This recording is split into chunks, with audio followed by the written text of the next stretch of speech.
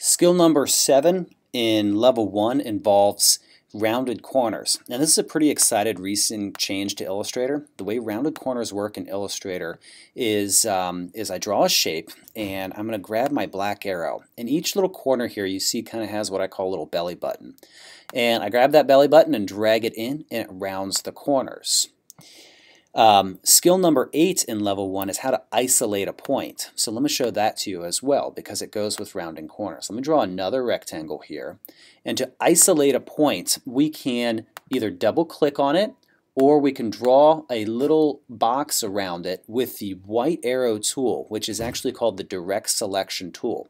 And you can see now I have just the one anchor point selected and I have just one belly button there. So I'm going to drag that in and you can see I've just rounded one single corner. Same thing can happen if I want to select two corners at a time. Draw a little box around two corners. I get two of those belly buttons, drag that in, and you can see that I've created a pretty interesting customized shape here by rounding out the corners.